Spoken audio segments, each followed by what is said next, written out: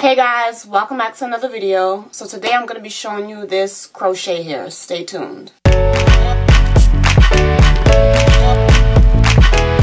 Hey guys, so we're into the video, and this here crochet here that I have in is the same passion twist here, 10-inch passion twist here that I had in the previous video.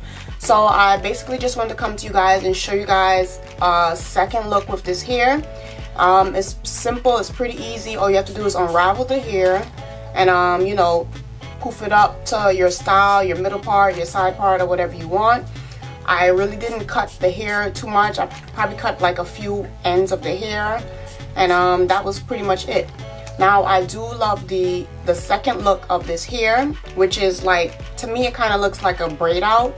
You know, when you braid you natural girls braid your hair, or you do like a twist out. This is kind of like what the hair looks like to me.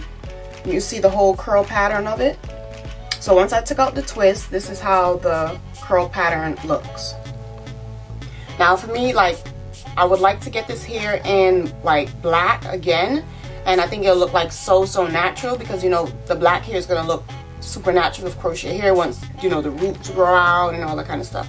So I'm gonna show you the back of it.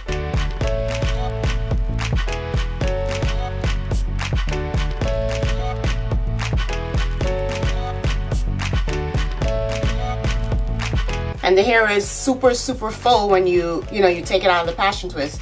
In the previous video I was complaining about how, not complaining, but I was stating that I wish that the packs were like 8 packs instead of 7 packs for the passion twist. So now when you take out the twist, you see that it gives you a much fuller effect with the hair.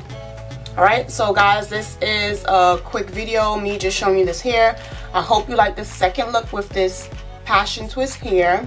I'll leave the link again down below for the hair where you can purchase it.